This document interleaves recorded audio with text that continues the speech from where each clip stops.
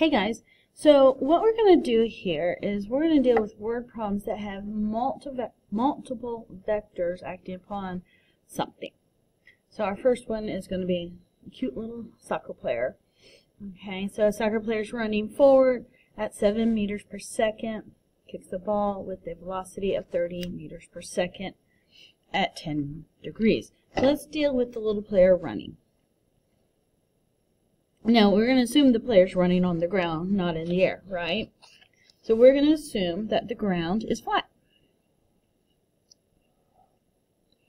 Okay, and the picture, and they told us the direction that the player was running is 7. Okay, so sometimes we need a picture.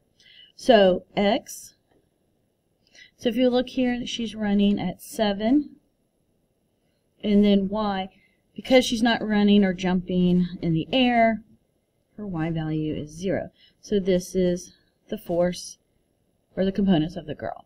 So now what we're going to do is we're going to look at the ball. And this is where it says 30 meters per second at an angle of 10. So from the other word problems, remember it was the magnitude, which was 30. Because it's x, it's cosine of 10 degrees. Now you're going to put this in the calculator, and like I stated before, please make sure your calculator is in degrees. And I get 29.5. We also have to find the y component because the soccer ball did get some lift at 10 degrees, so we got to do the 30 sine 10. And that's going to give us 5.21. So now what we're going to do is combine our x's and our y's. So the girl's x was 7, and the ball's x was 29.5. We're going to add those together and get 36.5. Now, the girl didn't go anywhere off the ground, but the ball did. I can add that, if that impresses you. I can add those. So here is our ordered pair.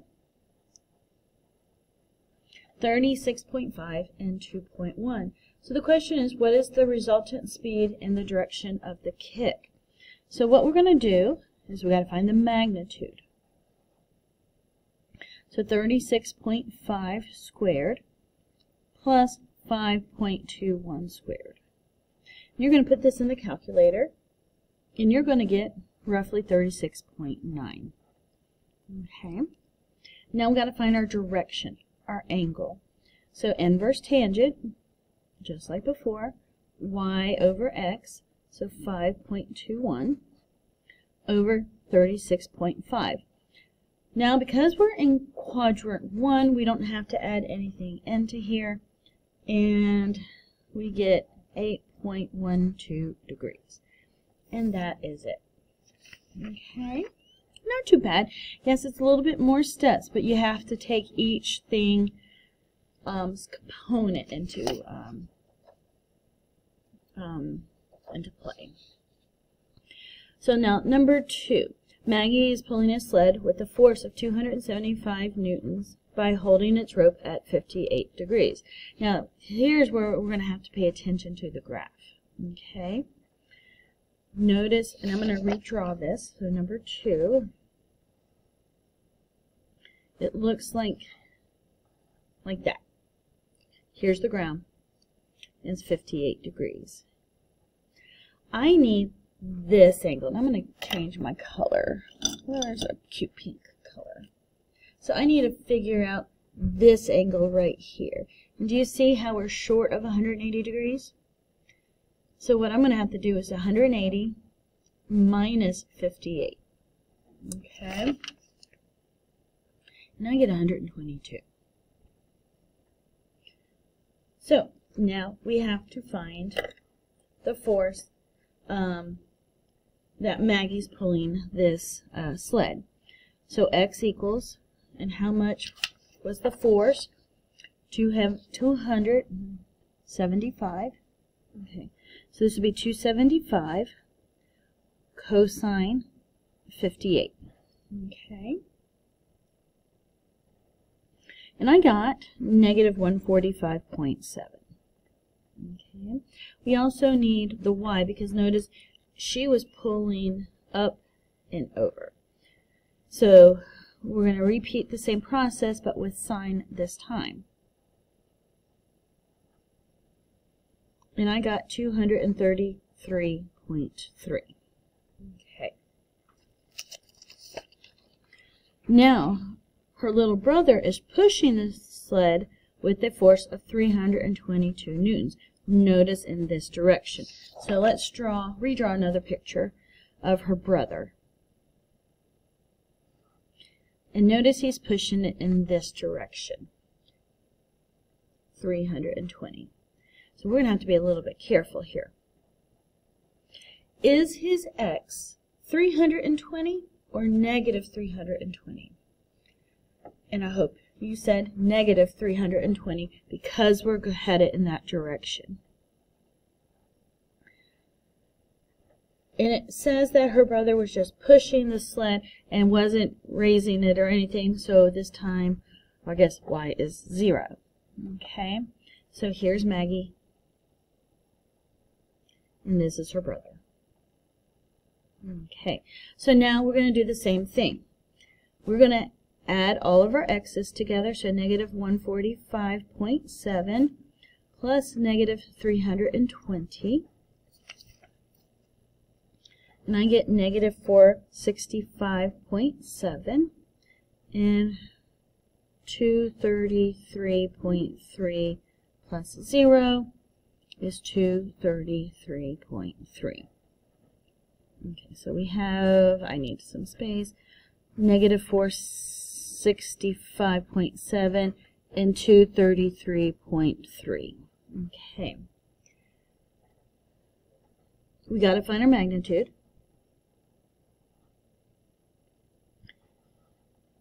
Please, because we definitely have those negatives, you must put parentheses around, because if not, you're going to get a big old error message, and I don't know about you, but those ruin my day.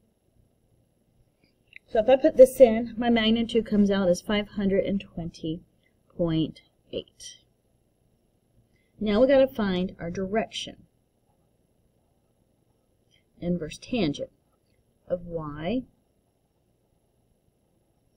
over x.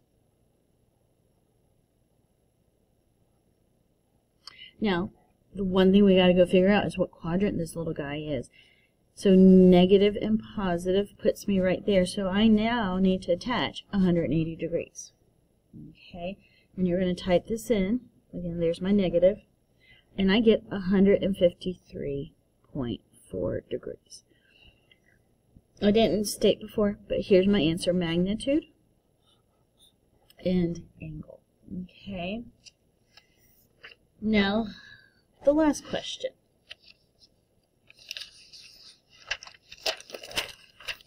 Get me some paper because we need our paper. We have 3 vectors. I know what you're thinking. Holy smokes, how much fun are we going to have? But we're going to take these 3 at a time. Okay, still apply the same stuff, but 3 at a time. So here's my force 1. And I'm going to just try to do my best to draw it right. So it says 70 degrees and 8. Right, so 70 degrees and 8. We're going to do the same thing. So 8 cosine 70, and y equals 8 sine 70. So you're going to put those into your calculator. I get 2.7, and I get 7.5. Now we're going to repeat for force 2.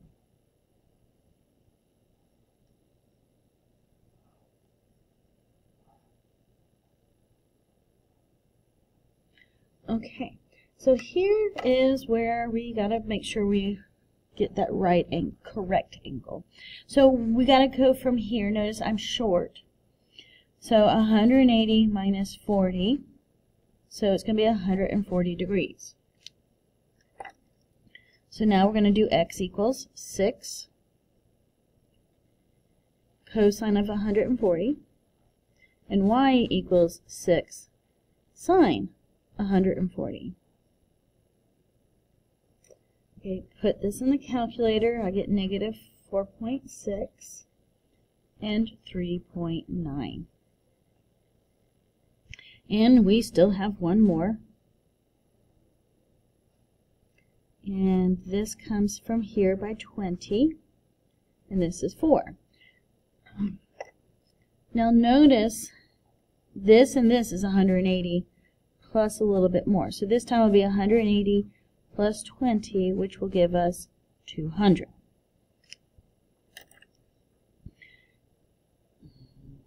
Now we get x equals 4 cosine of 200.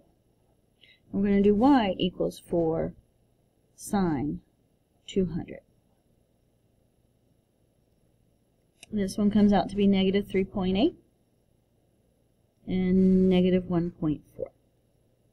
Okay. So, like we did before, just this time we have 3. We're going to add all of our x's. So 2.7 plus a negative 4.6 plus a negative 3.8. When I do add all that up, I get negative 5.7. We're going to repeat it for the y's. So 7.5, 3.9, and a negative 1.4, and that adds up to 10. How lovely. So negative 5.7 and 10. So we're going to find our magnitude. Negative 5.7 squared plus 10 squared. We're going to throw this into our calculator and get 11.5. And then we're going to find our angle. Inverse tangent, y over x. And notice here if I graph this, negative, positive, I'm in quadrant 2, so I'm going to have to add 180. And when I do that, I get 119.7 degrees. Okay, I hope this helps, and I wish you luck on your journey.